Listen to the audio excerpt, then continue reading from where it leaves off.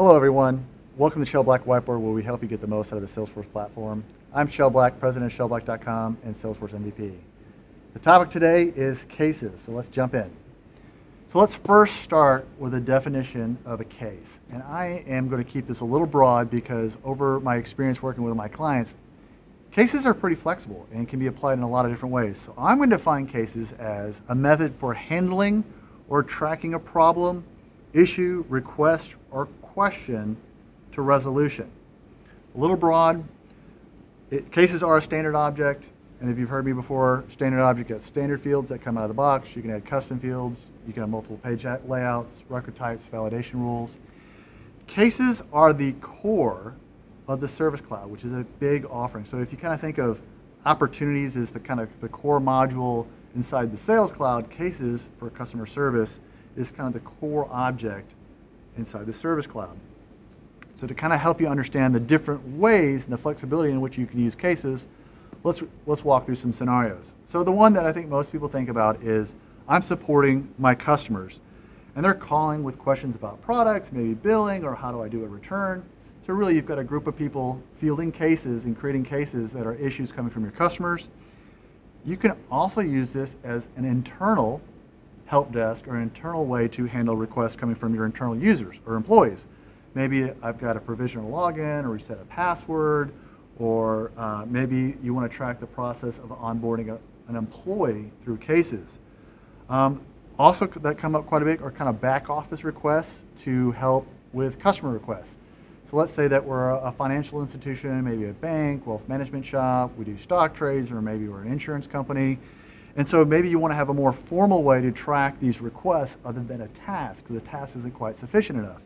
So examples of that back office request that can be handled, maybe, hey, I need to perform a trade, I need to open a financial account, maybe I need to do a change of address on one of my accounts, maybe I need to do a change of beneficiary on an insurance policy, and you want to have a little bit more information that's a little bit more special than just a task.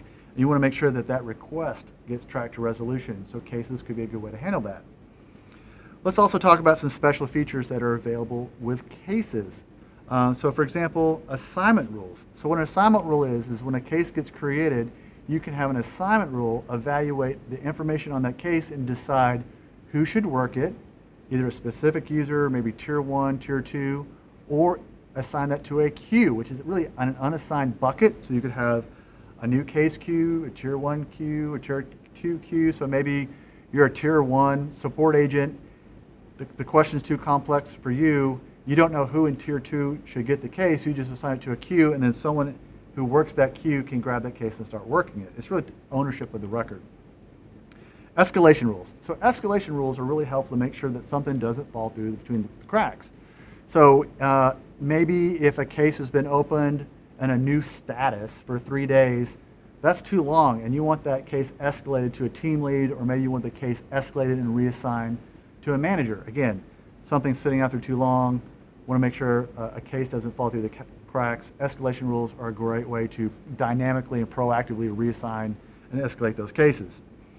Entitlements. So what entitlements are is, say contractually, when working with a client, that you've come up with an SLA or a service level agreement that says, when you open up a ticket with us, we're going to give you some type of initial response or initial acknowledgement of that case within 4 business hours, and maybe contractually you're obligated to have that case resolved within, say, 5 business days. So those kind of timing milestones are handled with entitlements inside Salesforce. Another feature that you can use is a Knowledgebase. Very cool feature.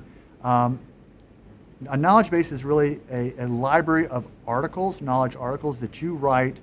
Some people call them FAQs, and they're used to help speed cases to resolution. So maybe you have a new agent that doesn't know how to handle a certain problem. They can search the Knowledgebase, or as you're filling out the details of the case, the Knowledgebase can be recommending articles it thinks are a good match based on the information you're capturing in the case.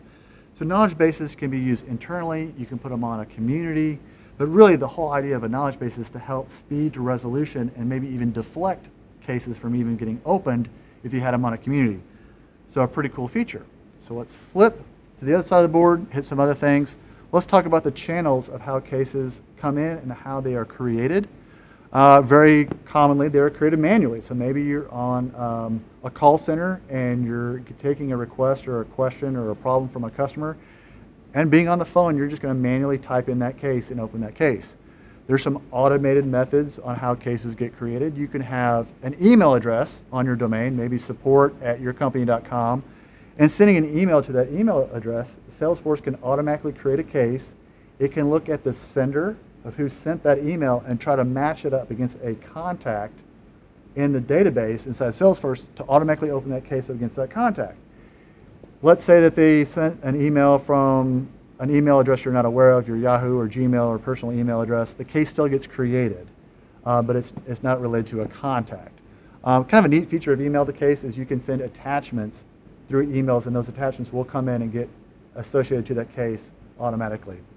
Another vehicle to automatically create a case is through your website. So a quick HTML form, very similar to a web to lead form, is a web to case form where they can put in their name, email address, company, short description of the problem that they're having, hit submit. That will come in and automatically get created as a case. You can have cases created on a community. So a community is a special license from Salesforce, but you can have a portal or a community where your end customers can come in, browse the knowledge base, look at old cases, and open a case and kind of self-help. And so instead of having an agent involved in creating that case, the end user client can create their own case on a community. Another method is Live Agent. Live Agent is a special license from Salesforce, but it basically is live chat on your website. And through a chat conversation, an agent can go ahead and kick off a case, and maybe that they can't answer the question right there on the live chat, or maybe they want to log that as an issue and create a case from that chat dialogue. Okay, standard fields are over 40 standard fields on cases. I don't have time to go through them all, so I'm going to hit the big ones that you're going to come across most likely.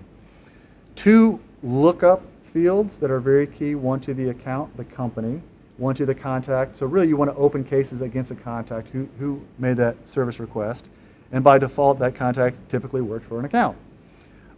There's an auto number field called case number, so every time you click the new button and create a case, Salesforce is going to assign it automatically a number and increment it by 1 every time you create a new case. Very similar to quotes have a unique number, orders have unique numbers, cases also have unique numbers.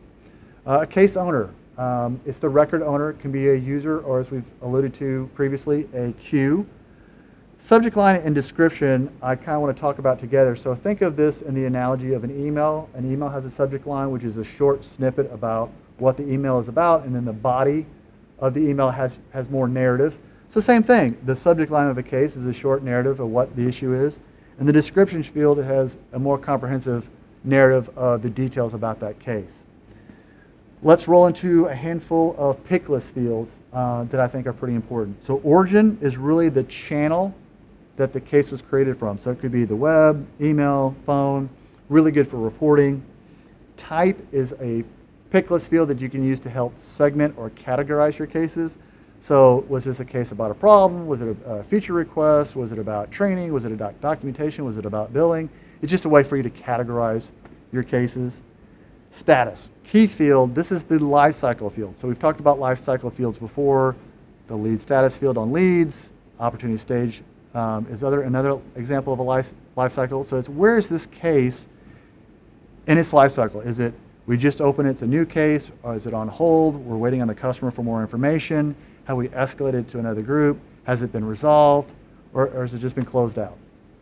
Again, your life cycle field. And lastly, the case reason. So when you close out a case, typically you will give it a disposition and close it out with a reason of why that case came to be. Was it because there was inadequate information on our website?